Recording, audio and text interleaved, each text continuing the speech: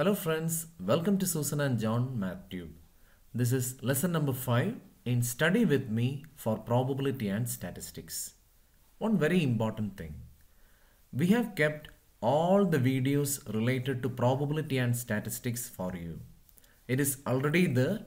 Just go to YouTube and find our channel and then go to playlist and just scroll down and you find Engineering Probability and Statistics. Even though the name is Engineering Probability and Statistics, it is designed for most of the bachelor's courses. So find this playlist and watch the videos related to your syllabus. Anyway, let's move on to our topic. So in the last day we learned about deciles, percentiles and all those things. Today we are going to do the same thing, but from now on it will be for type 2, type 3. Now, type 2 means it is a frequency distribution. Basically, there is no difference between type 1 and type 2. But the way you write, can you see? In type 1, we used to write like 20, 20, 20, 25, 25, 25, 25, 30, 30, 30, 30, 30, like that we used to write. But here, they have arranged according to the number of times it repeats. So it means 20 repeats 3 times, 25 repeats 4 times, etc. etc. So finding the mean. How do you find the mean? Let's go through the formula method. If you go through the formula method, you have to find the sum of all the numbers. You have to find the sum of all the numbers. So basically it will be 20 plus 20 plus 20 plus 25 plus 25 plus 25 plus 25 plus 30 plus 30. Oh, wait a minute. Why am I doing like that? I can simply say 20 multiplied by 3. That is why you learn multiplication. So the formula goes like summation of the x values multiplied by frequency divided by total number of frequency. Did you get the point? It's the same thing like in type 1. Anyway, you can use your calculator, but when you use your calculator, put your calculator into one variable, not two variables. I've seen so many beginners make that mistake. This is not two variable. There is only one variable. You should not even see this part as a variable because the data set is only about mark in this example. So there is only one variable that is like 20, 20, 20, 25, 25, 25, 25, etc. etc. So put your calculator into one variable, turn on frequency and plug in the data, and as usual we used to do find the mean. Now for mode this is so easy. What do you mean by mode? The most repeated value. So I already found the mode 30 because 30 repeats 7 times. Now in the case of median, do you remember when it comes to median, percentile, quartile, decile, etc., we express everything in terms of the percentile. So what we do is we go for the index. Those who do not know index have not watched the last video. So watch that video first. So index will be, median means percentile 50. And index will be 50 divided by 100 multiplied by how many data values are there? Don't tell me 1, 2, 3, 4, 5. That is wrong. You have 20, 20, 20 means already 3 data values plus 4 plus 7 plus 2 plus 3. How much? 19.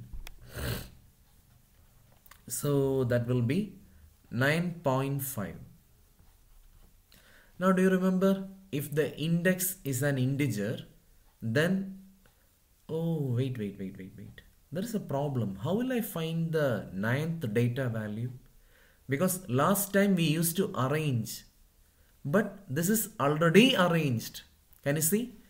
The data set is like 20, 20, 20, 25, 25, 25, 25. So can you see? What is the 4th data item? The 4th data item is 25. What is the 5th data item? It is 25.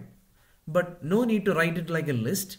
You will create something called the cumulative frequency. By the way, the word cumulative comes from accumulation. You keep on collecting and collecting and collecting frequencies. So 3 plus 4 will be 7, then 14, 15, 16, 17, 18, 19. Now the information that I find from here is, I can understand the first 3 data values are 20. Then I understand data value 4 to 7, that is the 4th one, 5th one, 6th one, 7th one will be 25. Data number 8 to 14, that is data 8, 9, 10, 11, 12 up to 14 will be 30. So here we got the index as 9.5. So the required quartile 2 or median or percentile 50 will be the 10th data value. If you are wondering how, just watch the previous video.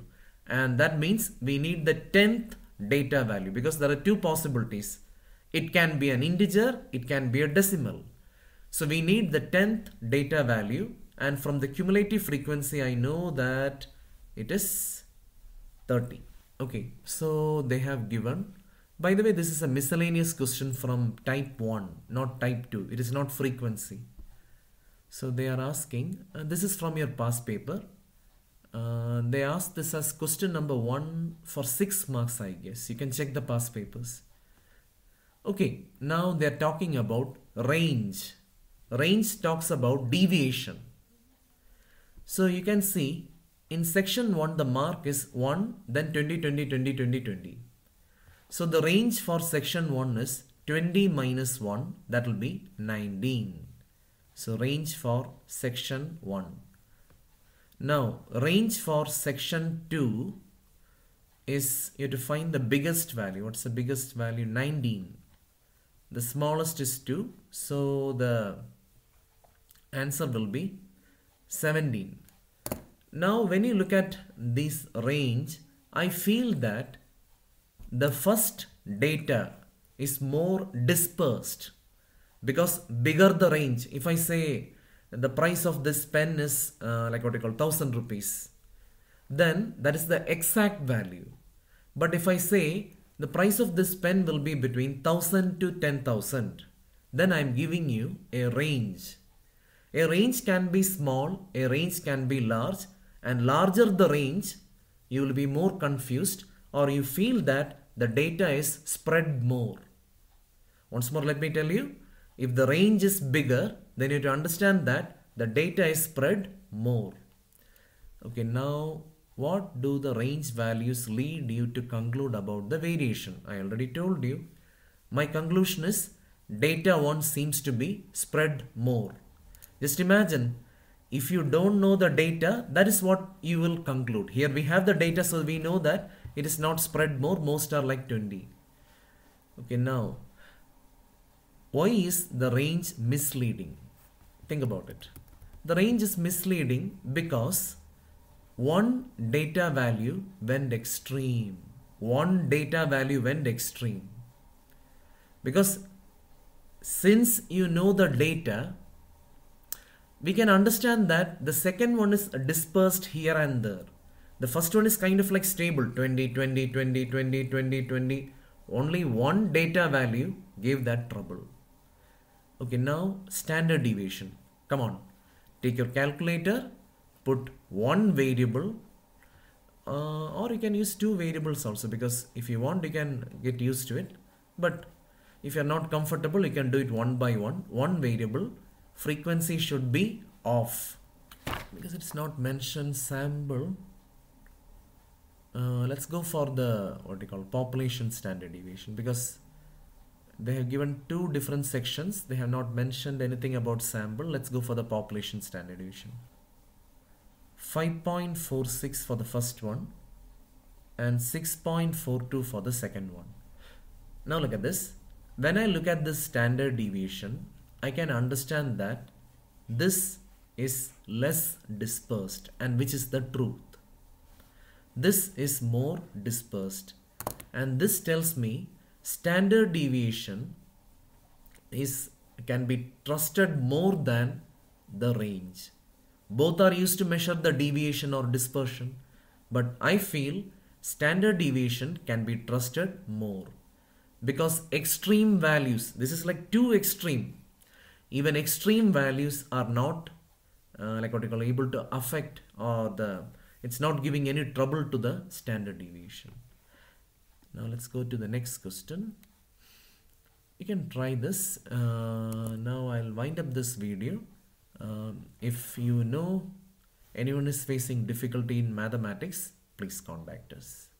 And as always, support us, like our channel, comment and share it with your friends. So I'll be back with more videos. So till we see, bye.